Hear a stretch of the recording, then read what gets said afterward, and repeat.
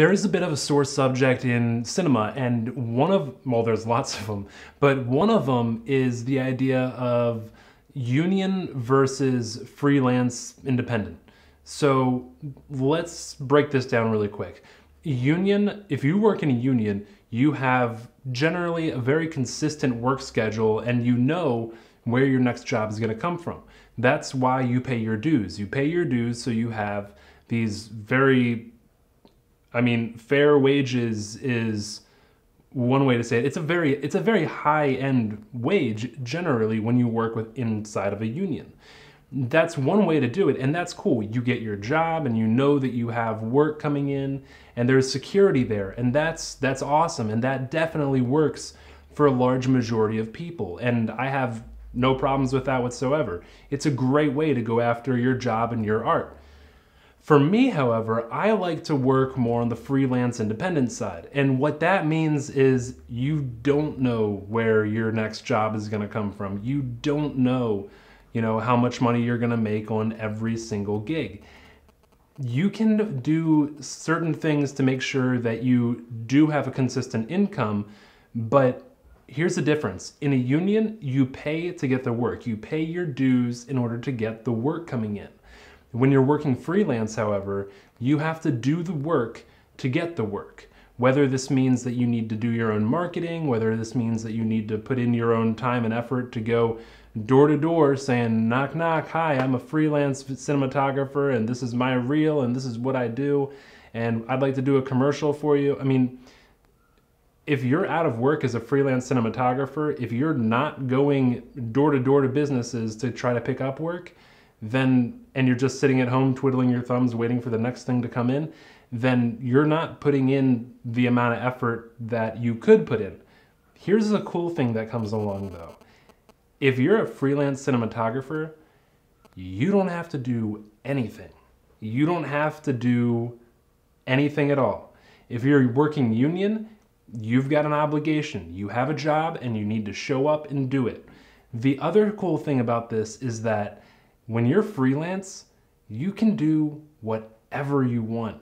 If you want to be the gaffer, if you want to be the DP, if you want to run the entire show, you can do that. If you get a gig and you want to bring on a whole bunch of people and then you're just going to direct, or you're just going to, say you're just going to be the producer and you're just going to make sure that things are set up, and you're just going to say, okay, you guys run the show. I'll set it up and everything, but you guys take care of everything. You can do that too. When you're in the union, you know that you have work coming in, but you have a specific role and that's what you got to do. The other cool thing about the unions too is that they really give you some great training inside each of the unions. I know a friend of mine who went into a union in, I believe it was Albuquerque, and he got to work on, he got to work on Breaking Bad, he got to work on Better Call Saul, he got to work on Terminator Salvation, he got to work on 3:10 to Yuma. These major films. You don't get that with the freelance side most of the time. 99.9% of the time, you don't get that in the freelance side. So there's really this balancing act when you have to decide, do I want to join a union and have a job and have that set up and be told this is what you're going to be doing and you can work to get higher in this, but right now this is what you're limited to? Or do I want to go freelance where I don't really know where my next paycheck's going to come from, and at the same time I get to do whatever I want? So if I want to be in charge of my own marketing and I want to go door to door and say, hey, here's my reel, do you want to work together? Here's my business plan, here's what I have to offer. You can do that. If you don't want to do any of that, if you want to work 1 gig a month, you can do that too. It really opens up this entire realm of possibilities for you to build your own schedule, work the way you want, which is all great. But again, where are you going to get that training from that the union provides? Now, I'm not anti-union and, I am pro-freelancing, but again, I'm not anti-union. There is a time, there is a place, and there definitely is something that the union fulfills. And that's the specific jobs that they can't be absolutely certain that freelancers can come in and just say, oh yeah, I'll gaff that, or yeah, I'll grip that, I'll be the electric on that.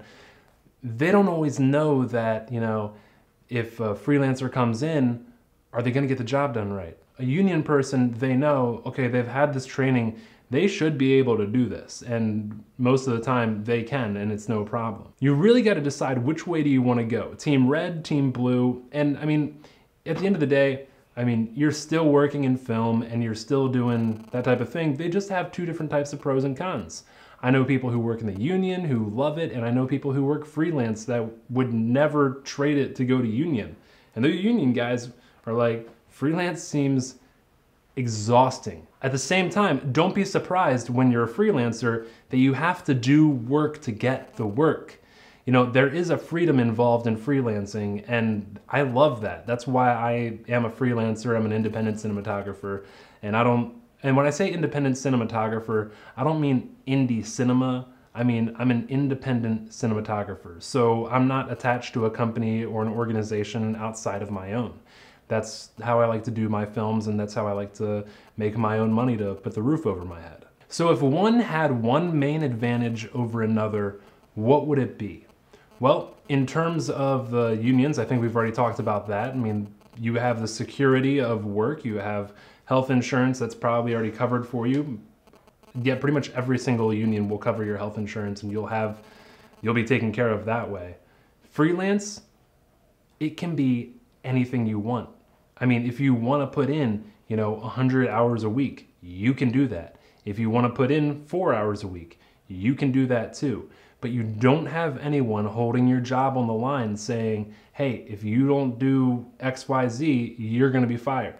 So freelance is my favorite way to go because I know that I'm being held responsible for all of the work that I do.